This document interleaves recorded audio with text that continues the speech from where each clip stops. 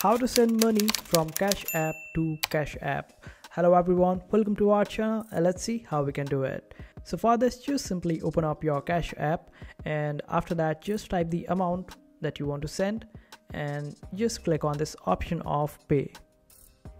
After that, you will be provided with this screen. Over here you need to type the name of that particular person who you want to send the cash money. So just simply ask that person their cash tag and type that cash tag over here. You can also add a note over here telling that why you are making this payment, and in the third option you will be able to provide it with different options whether you want to pay in Bitcoin, stock, gift card or cash. Just simply select it and after that click on this option of pay, and this way you would be able to make payment from Cash App to another Cash App account, and that's how you do it.